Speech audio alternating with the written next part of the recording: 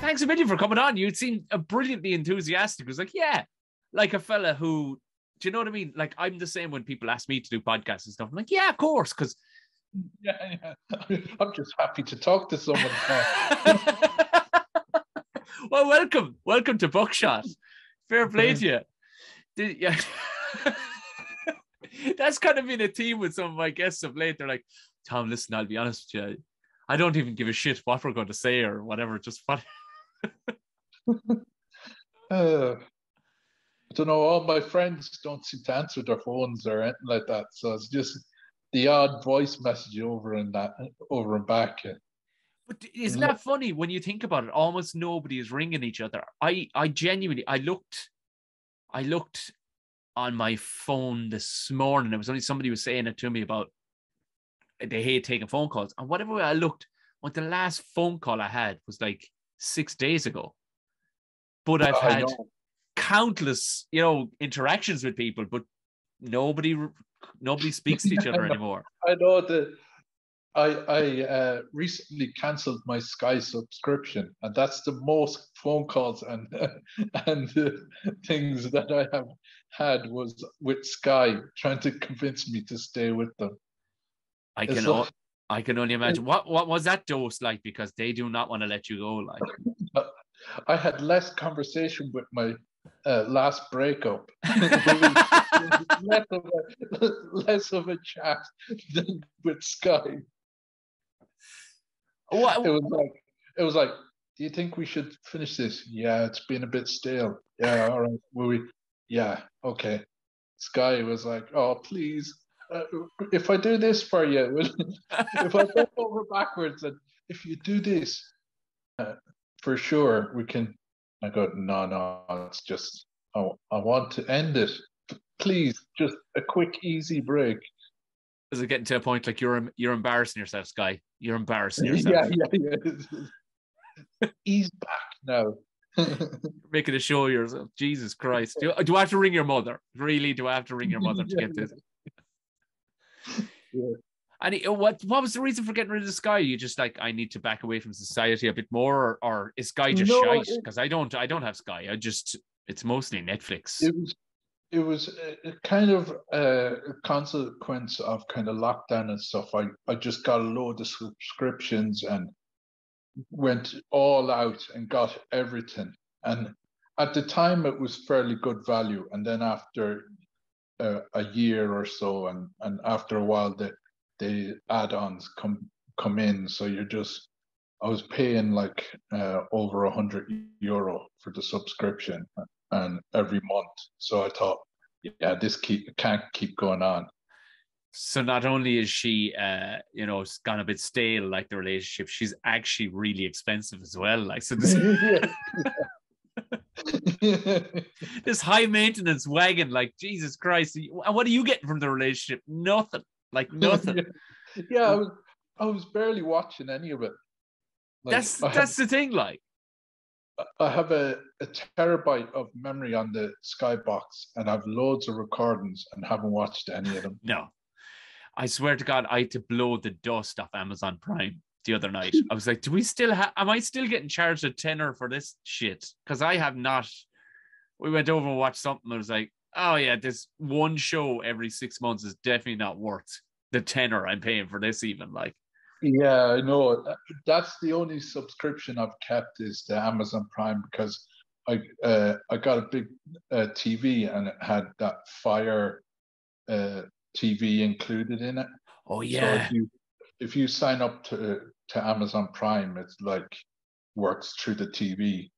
So I still have that, but that's the only subscription I've kept. So I got rid of everything else because it was just. I even got a PlayStation 4 to start it kind of 2 years ago, and I haven't gone near it for the 2 years now. Jesus Christ! Other people. I was on my own at the time, had my own little flat, and I just thought I'll get it rigged out for everything, and then didn't end up using any of it. That's I always think about, like, apocalypse preppers. Do you know what I mean? They get like a bunker. they get fucking 3 years of canned foods, and you know they get like another 5 years of water. They've generators the whole lot, and like they end up just pulling in at a lay-by and eating fucking biscuits. You know what I mean? Yeah. Is there, because you got on it straight fairly fast, like with getting in all the subscriptions. You're the first person I've heard who has actually thought. Now, in fairness to your own admission, you used fucking none of it, but but at the same time, you got on it. Like were you ready for the coziness of lockdown, or were you just? I was, to be honest, Tom, because I had just kind of recently broke up with my long-term girlfriend at the time, right. And I had kind of moved into my own place after kind of living with her for a while. So I was kind of ready, and the first kind of I didn't have any my own TV or anything like that, so I just kind of got all this stuff when I moved in, and then the kind of lockdown hit. So I was just like, okay, if this happens again later on, I'll be prepared at least, anyways. And the thing was, I was working in a nursing home, so I had no kind of leave or anything like that. I was still flat out at work, so I had no reason to bunker down, apart from like I was working nights, so like it'd be kind of any day I'd have off, I'd just sit at home and watch a bit of TV and that. But once luckily I kind of met my now wife as well just before lockdown, and I was kind of getting to know her through lockdown and stuff like that. And then last year we got married and stuff, so at least it was nice that way. But I had no time for Sky or Amazon or anything like that. You just pretty much wrapped up the entire fucking podcast, Salmon, in like fucking 2 minutes. I've got. So this is what I did over the last 2 years. Broke up, got my own place, found a new wife. So what are we going to talk about, Tom? Like. I just thought I'd give you a quick synopsis. I like it. What this is the foreword to the book. This is the book of contents. This is the page of contents, basically. So we'll be touching on some of those subjects. Oh, holy shit! Where did you meet your wife? So you were able to break up with somebody, kind of prepare for your own little cozy nest, and then you met a woman who. I'm no rocket surgeon, but chronologically, you got married fairly quick. Like yes, right. Yeah, so basically, my other partner, she was from South Africa, and she was went home for Christmas in 2019. Right.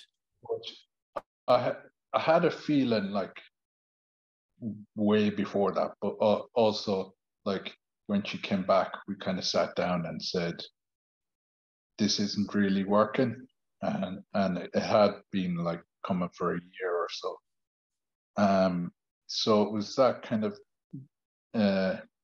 thing, and then I was just chatting to a few people online and stuff like that. So I met this girl, and we decided. At the time, we were doing the $3 left as well. So yes, it was in February 2020. We were doing a gig up in Belfast, so I decided to invite her, and this was the first time we met. And I went up. She saw you at a $3 left gig. Yes. That was the first time. We were traveling up to Belfast, and this was the breaking news was COVID-19 had come to Belfast, the first case in all of Ireland, I think it was. And so we went up there, and gig was good. There wasn't that much at it, but it was just good fun, went well, and then after that, we met up maybe one more time. I was up in Dublin and she was living up there at the time. And then after that, kind of lockdown hit. So it was the first lockdown as well. So there was no movement or nothing. Yeah. So just kind of constant over the phone, getting to know each other a bit better and chatting that way. So then the next time she came down, which was like August, no, it must be in September, October time. She came down to Swinford for a while. And I thought, I'm not letting you get away. I'm not dragging that thing on this one.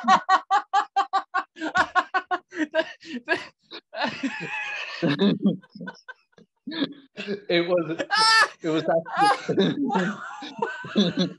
what a Romeo. I'm not letting you get away. I think Tom, now I'm thinking back because it was around Christmas time, I think, 2020. So I was like, I was on about, I got her jewelry for Christmas, and I go, oh, I got you some jewelry for Christmas, but I wish I got you a ring. Something along them lines. And so then we decided we got married last year in August, which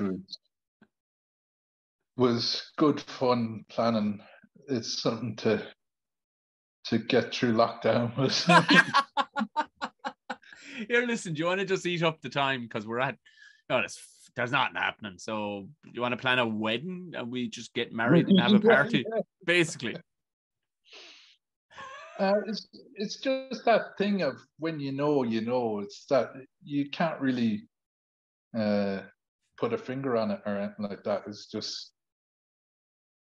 Had she any salmon preconceptions? Like, did she know who you were? Or?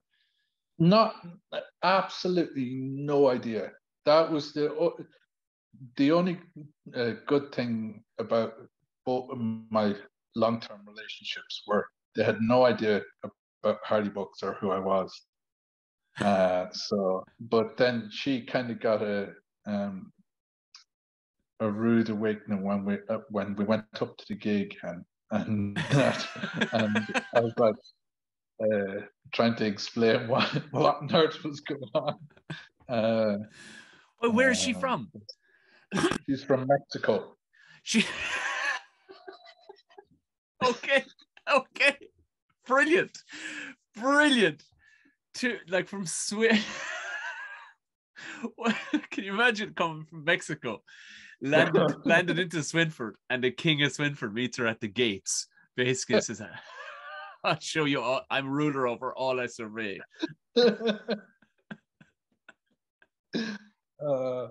Yeah, it's only been kind of this year and the last while we've been able to go back out to the pubs and different things that I've got a lot of people coming up to me and about the Hardy Bucks and take pictures and stuff like that. So, but at this stage, she knew about that anyways. But I got to go over to Mexico in last October, so that was great. Brilliant. Where did you go in Mexico? Where's she originally from? She's from Puebla. It's kind of city just outside of Mexico City. It's not too far away from Mexico City, and she's from a kind of small town just outside that city. So it was really, really nice. Just I was staying with her family and stuff like that. So that was great. Oh, what was the crack landing on to Mexico? How are you, man? How are you there? What's the crack? Like, it was great. Were they cool with the notion that she was landing on with a brand new husband? Yeah. So we got married here in August, and I went over there in October, and we had another kind of church wedding over in Mexico for her family and all that. So that was kind of, that's the more, I think, official wedding was kind of out in Mexico, but Yeah, it was great now, I have to say, even though I only had a few words of Spanish, so and they had no real English at all. So it was like all translation around.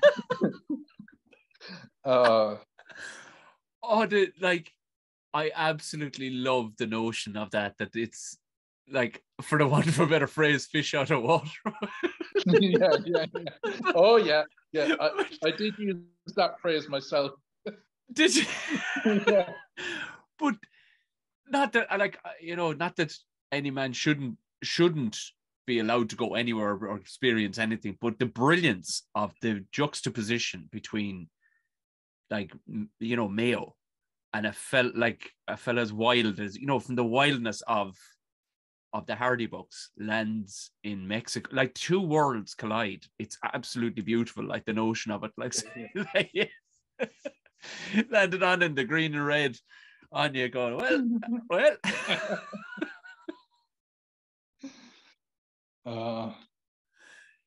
So, and have you convinced her to move to Swinford with you? Yeah, I think we're going to stay in Ireland for a few years now, anyway, because like my parents still live here and a few friends and stuff like that. So at the moment, we're nice setup at the moment. So still nothing wrong with Mexico either. You know what I mean? Oh no, I can see myself maybe in a few years' time, like 5 or 10 years, to move over. Like if we have to kind of set up, maybe get a house or somewhere. We can't be sleeping on the couch again. El Simon.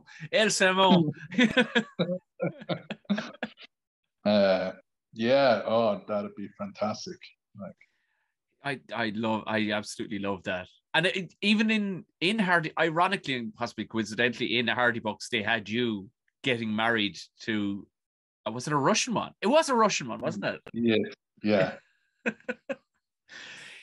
Like, we'll get around to how it all started, but like, when they were just like, had you input into script, or were you just happy enough? Because you looked like a fellow who was just happy enough to roll with it, like, because you're embracing because you were the straight man out of everybody, really. Like.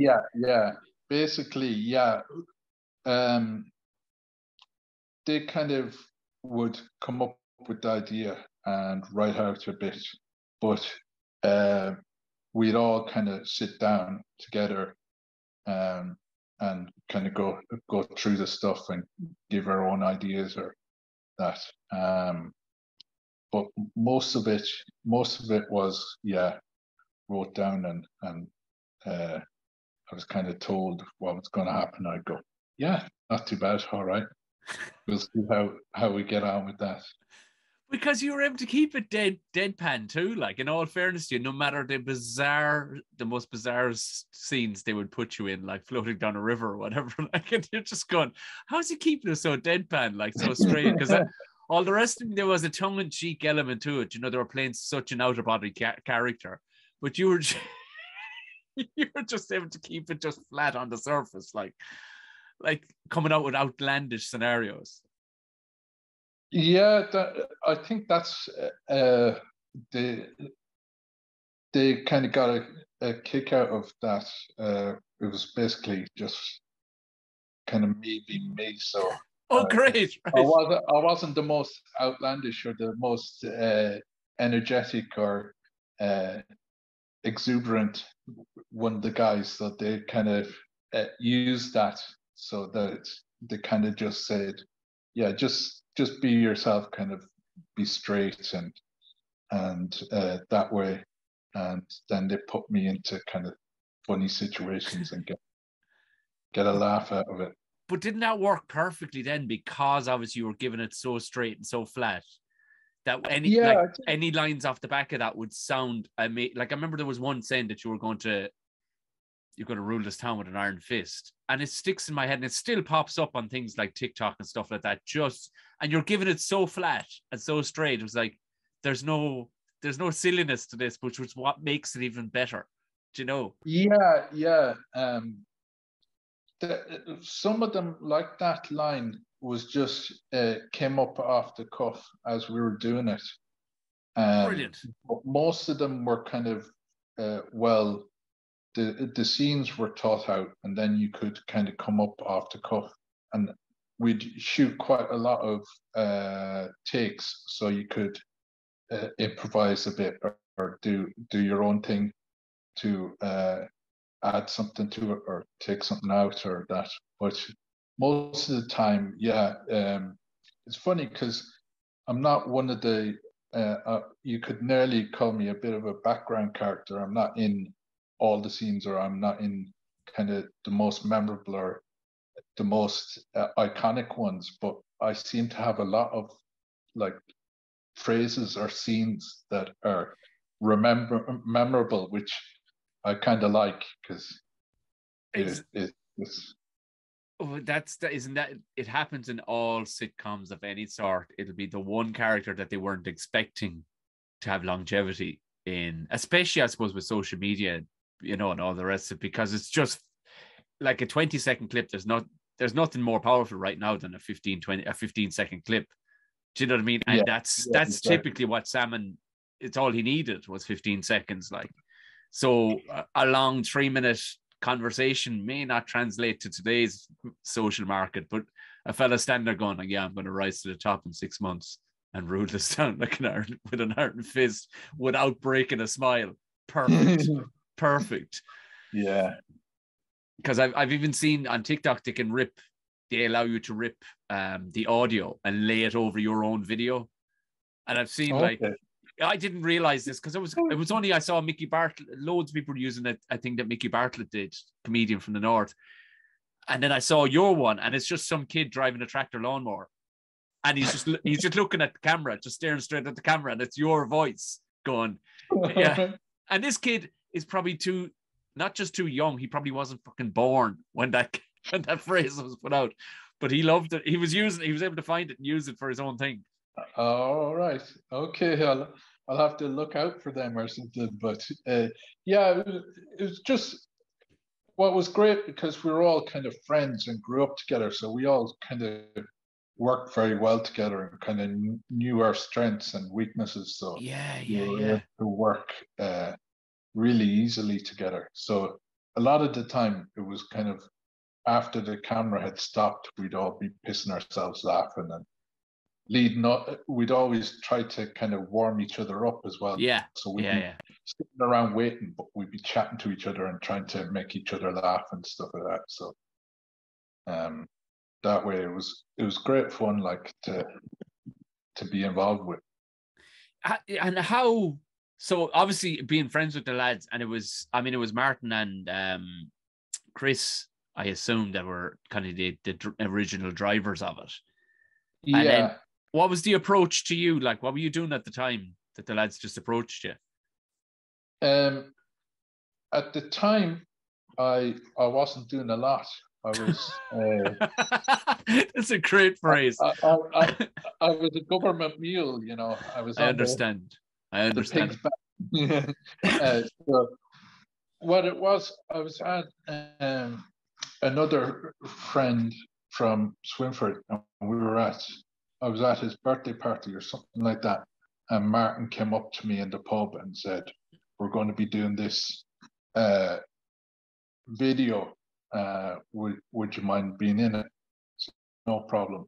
So this was like ages later, I get a phone call and said, "Oh, we're ready to do that thing now." So it was just a once-off, one kind of. It was like nearly like the pilot, right? But they did like maybe a 40-minute or 50-minute episode, quite a long one, and then maybe nearly a year later, they said, "Okay, we got this kind of commission for this Storyland."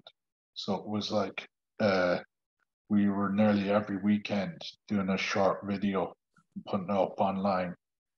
But we'd spend the whole weekend recording the episodes, and it was only a short clip that'd go up on the Storyland, but we were allowed to put longer episodes on YouTube. We built up a fan base that way. Yes. And ended up winning Storyland and got a series. So that was the first series on RTE, and then got a few the other series and Christmas specials and that. So it was more planned than after that. And, but could you have ever imagined it was going to hit like it hit? Like, Jesus. No, we were thinking it's just we're making ourselves laugh. We're enjoying doing this for ourselves. We never thought like it'd be, even we just thought it'd be fairly in the west of Ireland, or yeah, kind of not even travel past the Shannon, like, but we were just happy, like,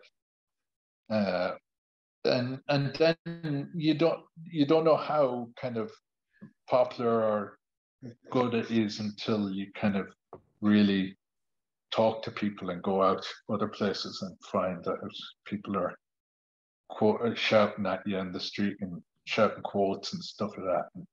I suppose you see the takeaway I had from it, that it was representative kind of a lot of, it was one of the few kind of country based, like it was rural based. It was probably one of the few rural based comedies that I suppose young people, it was the only, you were representing young country people who weren't living in major cities and were kicking, scratching their arse half the time, kind of going, maybe we should, maybe we shouldn't, maybe we should, and had mates who all shagged off to Australia or whatever. You were the last lads left around, like, What did the people of Swinford actually make of it? Because the outlads and stuff like that, like, were they kind of, like, did they warm to you?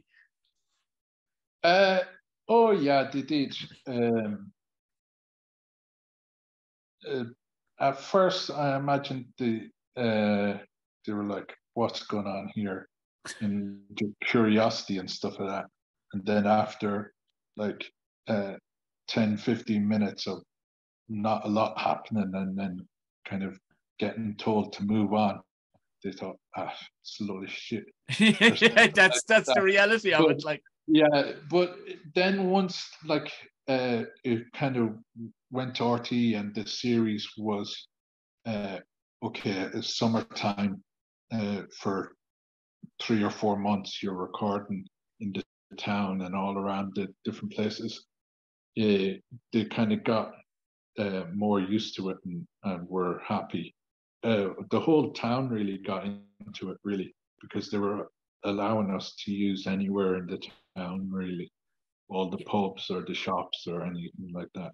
If you needed. Where would you get that, like, that you can, because that was the selling factor of the thing, that it sold it so well, like other I suppose, for the want of a better phrase, mockumentary style, they were contained in one area. Anything from like the Trailer Park Boys or whatever, you knew they had to be contained in one area because they didn't have the funding to use anything beyond where they were. But you literally got to use a whole town and anything you wanted in it. So where would you get it? Like, actually, we were able to use a few towns. So there was like we were in Castlebar and Swinford and Charlestown and that. So like, yeah, it was great actually. To be able to just have that freedom of people saying, okay, yeah, can use this pub for the whole day, set up a wedding in it. No problem. Yeah, it was amazing, really. It was really good atmosphere in the town at the time as well. Like, of course, I suppose it's almost like what the Quiet Man did for Kong down in that it would introduce it to people who never actually heard of Swinford, or people go, oh yeah, right, this is the actual place. So I'll never forget. We were on our honeymoon. We honeymooned in Mayo because that particular year, even by April, I'd been on 9 different flights. I was like, I can't, with gigs and stuff, I can't fly abroad. I can't, just the sight of another pack of overweight English people in front of me in the queue in flip-flops. I just can't deal with it. Like, and herself was delighted because she'd been abroad to plenty of places as a child, and she was like, I would sooner Ireland. I said, well, let's go out west. So it was in Mayo, and I remember Owen Colgan had text me going, do you want to be in this series? I said, God, that'd be lovely, but I'm kind of getting, on my honeymoon. He went, oh, say no more. And we were driving through Swinford, and lo and behold, ye were set up on the street. And in fairness to herself, how I knew if it reiterated a good wife that she is, or marrying the right woman. She literally went, look it, if you want, you can do it. I went, no, I don't. Yes, I'd love to do it with the lads. But no, we're on our honeymoon. This is. But still, one of my favorite counties in the entire place, because I find a kinship with kind of Mayo people. I find myself always having some reason to go to Mayo. I don't know what it is like. It's and oddly, anywhere else I'm in the country, especially Dublin, I think because of different places I've lived around Ireland, the world of people ask me, "Are you from Mayo?" I don't know why. I think it's I'm a tip accent, but I pronounce my THs. Which you do in Mayo. So I think maybe he's country and he pronounces TH, he must be from Mayo. So if that's the case. but like the draw, like you still live there, like the amount of lads who just, want to bail or turn their back on their hometown or whatever, like you still love the place. Oh, yeah. Yeah, it's, actually this year as well, I've been traveling around parts of Mayo I haven't been to, like down Patrick Head and stuff like that. And it is like you don't appreciate your own back door, like until you realize you get a bit older and you realize, oh yeah, it's a great spot. I could always easily find an excuse. I was trying to rack my brain. I think the only time we ever actually met was we did a gig together in Dublin at the Halfpenny Bridge Inn. Do you remember that? Yes, I was actually chatting to Owen about that. Were you? Yeah. Yeah, because to be honest, Tom, you're very different today. If I met you today, I wouldn't have. That time, I was saying it to Owen, and he was like, "Yeah, he had that kind of character of a bit more of a kind of wild man, kind of attitude of." Yeah, and they were a great kind of escape for me, because it was just Owen would say, "Oh, do you want to do this on this night?" And I'd just go up to Dublin for the weekend or whatever and do it, and then go back home. But yeah, that was an interesting, because it was the first time I kind of doing stand up. We did a Hardy Bucks tour, but that was all of us. But this was the kind of first time myself and Owen and that we're kind of going out doing stand up. So yeah, because they build it as kind of culture night or whatever, like, of course, like, I mean, kind of racist, but yourself, tis but the three of us, and the swinging power, it was like a Sunday night or something like that, and we were downstairs smoking fags or whatever we were doing, and we went upstairs, and it was rammed to the fucking walls, and I knew it wasn't for me. It was like, sure, I'm nobody, like, or whatever, and it probably, I suppose, again, the power of the social media comedian hadn't come on the scene at that stage. It was, burgeoning, I suppose, to a degree, but the swinging power of just that two of you that were from Hardy Bucks just packed the place in Dublin, you know what I mean? Away from your own home place, like, that kind of way. Yeah, that must have been one of the earlier ones, because later on it kind of dwindled down a little bit. That happens to us all. We all have a hot spot for a while. That happens to us all. Yeah. And I think about 20 of them would have been all from Swinford anyways.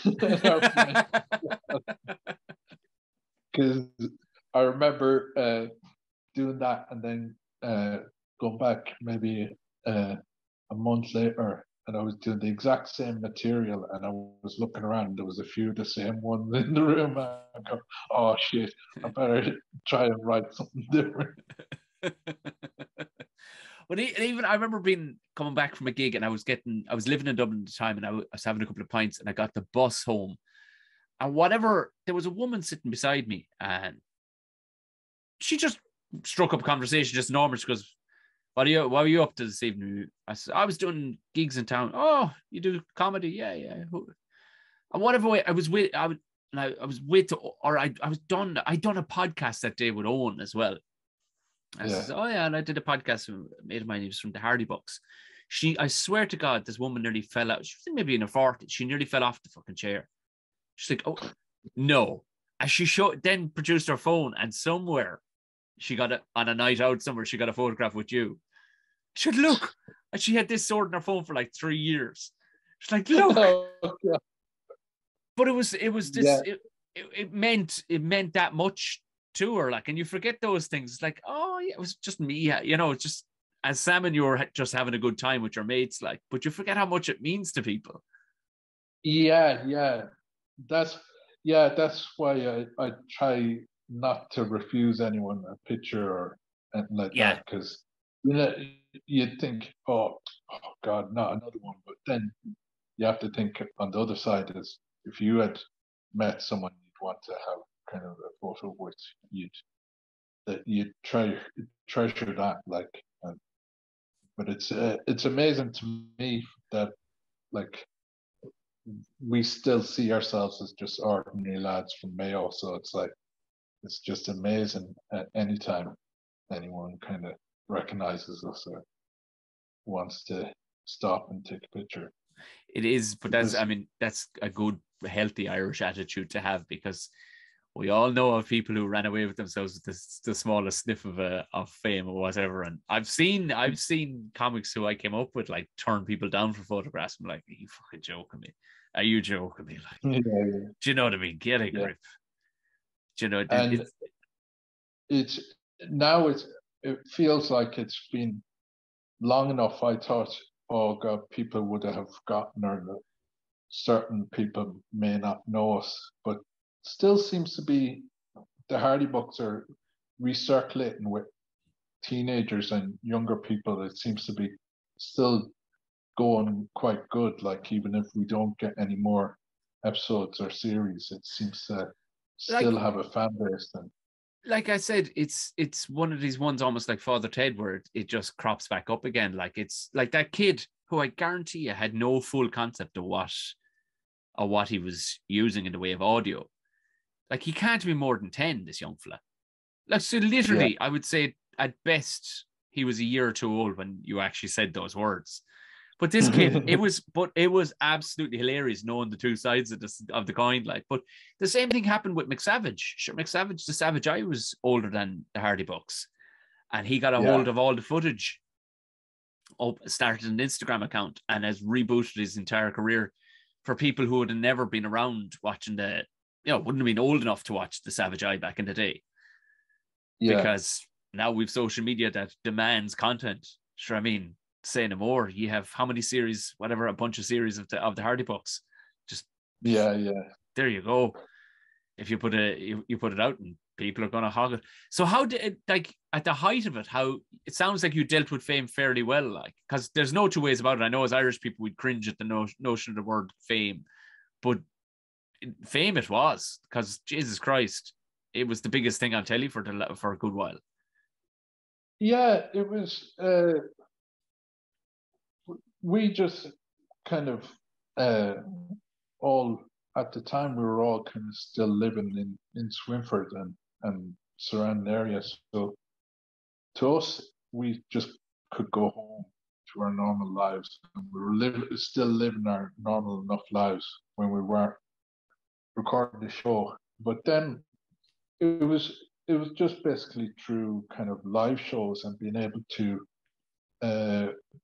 do gigs that was the big plus with the eye opener of how big it was, because we went and did the Galway Comedy Festival and went down and did the Cork Opera House and stuff like that. So it was then you can kind of realize how popular it was and how big it was. And now, after a few years of it not being on the TV, and it's still quite a lot of people coming up to you and wanting pictures, and like I've forgotten most of what I've did in the Hardy Bucks, but people will remind you, and they'll know line for line some of this stuff, and I'll be like, all right, okay. Isn't it like... I might have to go back and watch some of it to refresh my memory, just in case I ever kind of go out and do any more kind of shows or anything like that. So I mean, like the fact that you can kind of let that go in your head, where I opened for, it would have been once upon a time a very well known American comedian, and his closer on the nights that we did together, I toured with him, was the last 10 minutes, I would say 7 to 10 minutes, was just getting people to shout lines from their favorite movies that he was in, and he would act them out. And it went down a fucking storm. The first time I saw this, I went, you cheeky shit. This cannot be your closer. You've done nothing for this. Like, in fact, other people have written the lines for you prior, and now you're going to get the audience and you're going to just act them out for them. And mother of Jesus, did they love it? They loved it. I was blown away. But then in my own head, I went, there you go. You're giving the people exactly what they want. Oh yeah. Tell me, because I do up a post beforehand, so I was looking you up or whatever, and Jesus, it's always funny when you type it in. There'll always be some financial director called Tom O'Mahony or Michael Salmon. There will always be somebody ahead of transport of some company somewhere, like the most boring people. But when you go to like your IMDb popped up, so I went, that's Mike, that's him. I went in, but then it said you produced a movie as well. Did you? No, that might be mixed up with Mike Cockane, who was the producer on the Hardy Bucks. Right. There might be a mistake there. Well, before. Yeah, I remember before I used to Google my own name, and of course there was this American kind of, I think he was a children's book author or something like that, and then there was this like online game you could play. That was the first Michael Salmon that would pop up. God, you'd hate to type it in like and find out some like horrendous murderer or something was used. Oh shit! No, that'll probably be me in a few years' time. He was such a nice fella. I don't know why he went off. One trip to Mexico, comes back with an attitude. I don't know why he was screaming, "I'll rule this town with an iron fist," while he was back.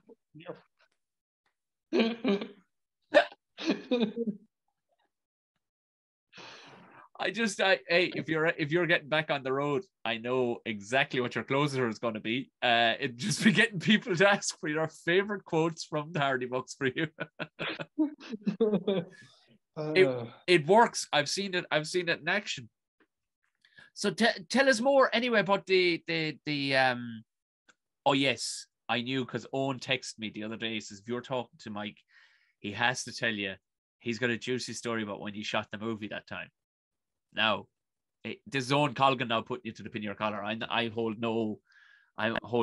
taking no responsibility but I am the conduit for this story that Owen has requested.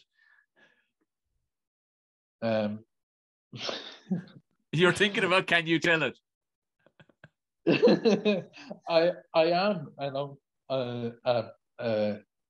trying to think of which story he's he's talking about, and can I remember clearly enough to give it justice? Well, Because like there was basically it's lads in Amsterdam and in Poland, so, and it was during the Euros, so a lot of stuff was going on. I love how your entire trip is like, Tom, I could tell you any part of this and it would make your hair stand on the back of your head. So you need to be more specific. He wasn't specific on it, but he said during the shooting of the movie, like for anybody who's wondering, the boys shot a feature version of their TV show, but it was brilliant. They went to the Euros, but via Amsterdam. And if you picked up anything from what I've been talking about, of what we've been talking about, it was like Owen, did he bang a fleshlight? Did I remember that correctly? Yes. And his own parents went to see the screening or went to the premiere, which is amazing. And they were like, I remember asking him, what were they like? They were like, fair play, that was great. Yeah. I like that story as well, where he was we're in this mobile home camper van, and he was in the toilet of it trying to basically get himself hard so that he'd be able to hold it on, but eventually he couldn't because everyone kept banging on the door going, are you ready, so they had to kind of tie it around him and stuff. But yeah, maybe it's the time we were in Amsterdam, and we used to just go for a walk out in the certain district of Amsterdam. Just a bit of window shopping. And for some reason, one of the ladies took a disliking to me, and started. They had water pistols for some reason, and started firing this water pistol at us. At least I hope it was water. I hope it was water in it. I don't know what.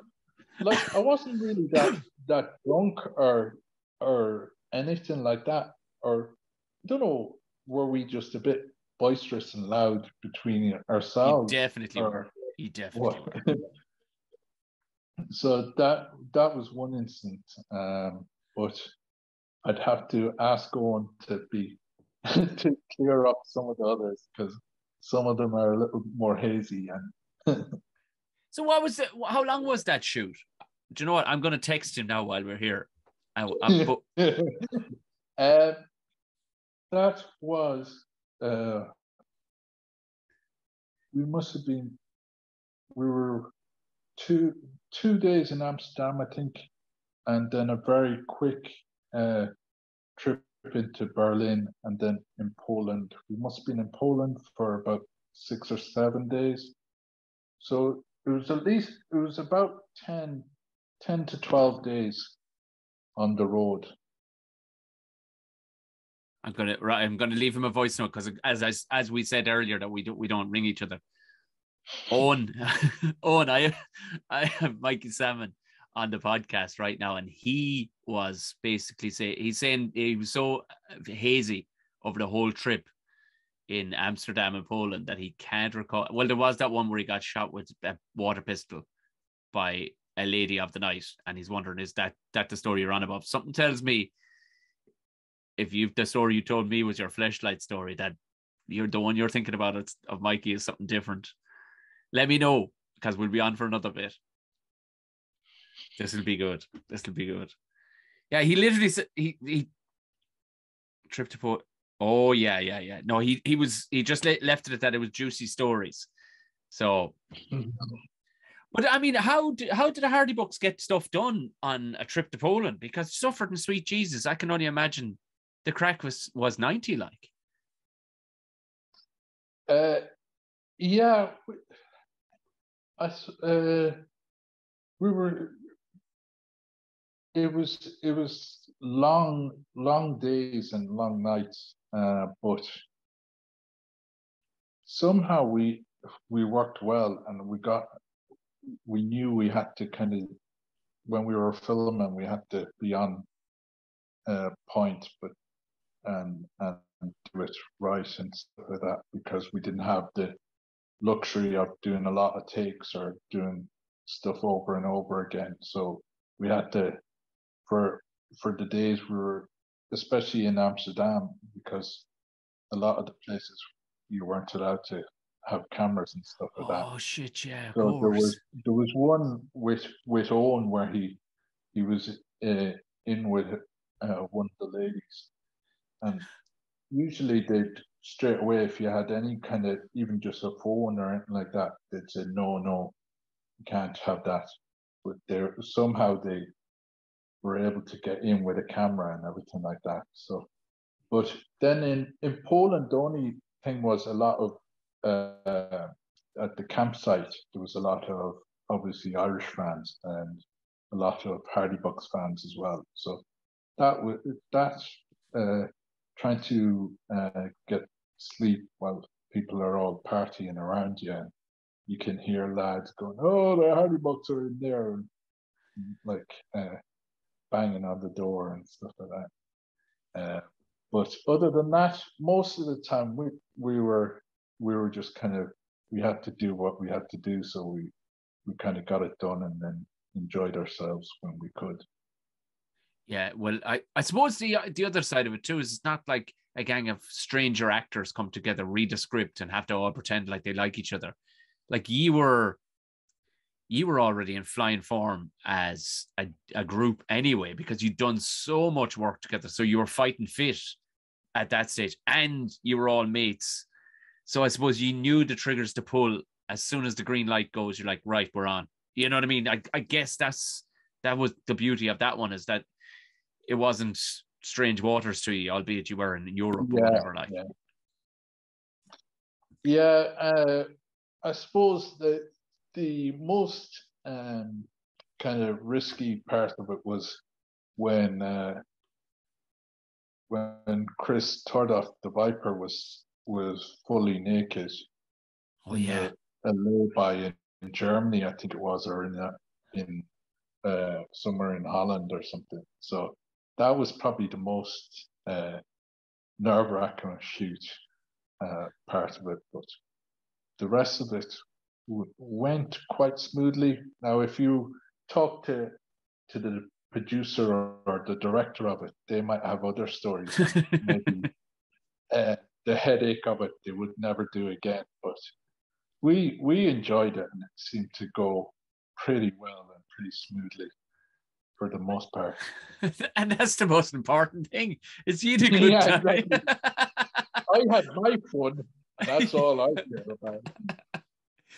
You seem like you seem like a very zen kind of character, like as a not a character, as a person. You kind of. So I remember talking with Owen, we started to get quite spiritual. Have you turned that corner? Because I've turned that corner in my older age, where I'm not saying I'm religious or anything, but kind of more trying to get in tune with the universe and a small bit of nature, even a bit more. Like if needs, is this do you find it, or is it just me turning into an outlet? I don't know. No, I think I have the same kind of feeling now. I feel like I want to have a home and a nice kind of garden, or just a nice feeling of being kind of comfort and relax, and not kind of trying to keep up with any kind of trends or like anything like that. So I feel like I've less kind of stress that I've put on myself. Like before, I would be going out drinking or stuff like that. Now I don't do that as much, but there's more of life stresses or like feeling of I have to do this, I have to be here, I have to adulting, this kind of thing. And then you realize, no, I have a house. I'm happy. I'm in a good relationship. So just trying to keep in contact with a few friends and stuff like that. And that's the important thing. The other stuff can kind of take a back seat. Yeah, I feel like I need to kind of relax into it a bit more. When I was younger, I was kind of like, I'll do it when I'm older. And now I'm that age, I'm like stressing a bit more, but trying to keep it level. Jesus Christ, you got married anyway. Like you pulled the trigger fast. Most fellas, like they're still scratching around. They don't know how to get down the knee or whatever. Like, Jesus, you got the wife, the whole lot. You got the holiday home in Mexico. Jesus, it's all gravy for salmon right now.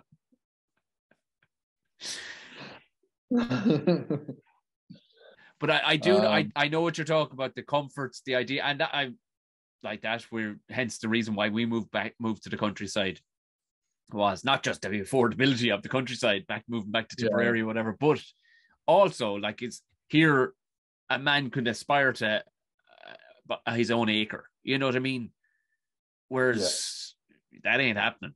That ain't happening in Dublin. You know, where we were, any built up urban area, really, like it ain't happening. So it was the same thing, but it's definitely the lack of shits. I mean, look at the head in me. I've got a mullet and a giant mustache. Like, what the Christ am I doing? Like, to say that I don't follow fashion trends is an understatement, Simon, is what I'm trying to say. How were you the only fella on Hardy Bucks that was allowed to keep his actual name? All the rest of them ended up with nicknames or absolutely character-built names. I know Mikey Salmon, no better name. You couldn't because. Well, it was kind of my own lack of imagination at the time. They said, "Do you want to be called Salmon, or do you want to come up with a kind of name?" And I was like, "No, I'll keep Salmon." It was that long of a deliberation, wasn't it? Yeah, it was about that length of deliberation as well. It was like, no, Salmon will be fine. Right, pint. Yeah, because that's exactly how I hoped it would be. Like that you didn't go away, create a storyboard around the idea of the salmon, and I'm so glad that it literally took you 2.5 seconds to go, no, salmon is fine, thanks. Yeah. Yeah. But it gave me a bit of a joke on the stand-up as well, because I was able to go, a lot of people who would ask me, where's the salmon come from? And I kind of go, well, I got it off my father and he got it off his father. The little bit of a family tradition, something along them lines anyway. And it is correctly spelled salmon with SALMON. Yes. Okay, because the only other Salmon I know is Edwin Salmon. He's comic from Offaly, but he's like, is it SAMM? I think ON. I'm not sure. I think, but it's definitely not spelled like the fish correctly, which always disappoints me, to be honest. And I've been friends with Ed for years, but it's like it's not the real thing, is it? It's like some faux Protestant salmon. It's not the real. It's not the real deal. So I've taken up enough of your time. I know you were saying just purely just to talk to somebody and all the rest of it, but in all fairness, spending the year and asking you non-stop questions could wreck anybody's head. But what can we expect next? Because in fairness, we now follow each other online and stuff. You're not. People should actually, by the way. I'll put your Instagram is probably one of. It's the one everybody likes. It's the one you can put up fun pictures and all the rest of it. Like, but you are like, there is a kind of a positivity and an active vibe. I noticed that you had been going visiting the rest of Mayo. What's the plans? Have you any plans for salmon that people could get to meet salmon any more down the line? I think there needs to be a day of the salmon or something. Maybe there's a salmon fest in the cards. Hopefully, if it comes back to Ballina, I might make ask around to see if I can get a bit of that action. But at the moment, I've kind of stepped away a bit. We were doing with Stephen Kelly and Peter Cassidy, we were doing 3 books left.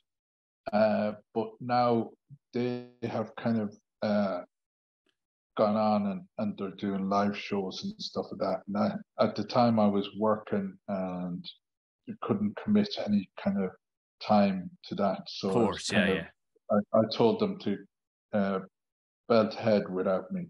So if they ever needed me for any podcaster, they have like Dead Hedgehogs and 3 books left.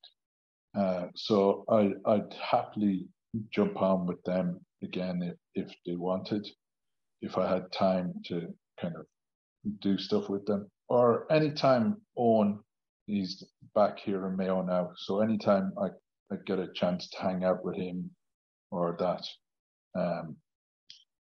I would do that. So maybe just like yourself, a few podcasts if anyone wanted me on, anything like that, I'd be happy to do. But at the moment, I'm stepping back and waiting to see what happens.